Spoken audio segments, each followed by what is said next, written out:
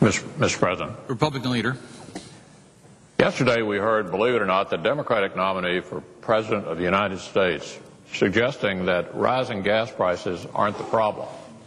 Let me say that again. Yesterday the Democratic nominee for President of the United States said rising gas prices are not the problem.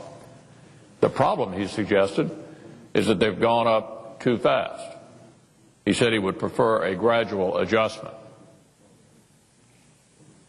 The Democratic nominee for President of the United States said the problem is not that gas prices are too high, it's that they've gone up too fast.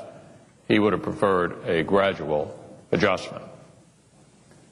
Now, Mr. President, the position outlined by the Democratic nominee shouldn't be a surprise to most Americans, given that Washington Democrats have repeatedly refused to allow increased energy production here at home, even though, as we all know, increased supply leads to lower prices.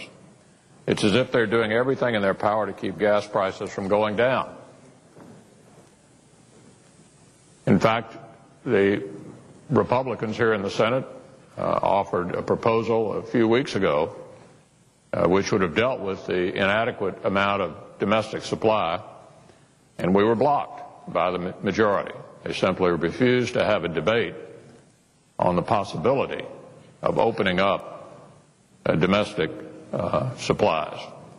Whether it's shutting down domestic exploration in large areas, both onshore and offshore, or instituting a moratorium on oil shale development, which this new Washington Democratic majority Congress did, increasing the gas tax, or refusing to pursue coal to liquids, Democrats long ago implemented a gradual adjustment. As the Democratic nominee for president suggested yesterday, a gradual adjustment on gas prices that's reflected today in the $4.05 Americans are paying for a gallon of gas.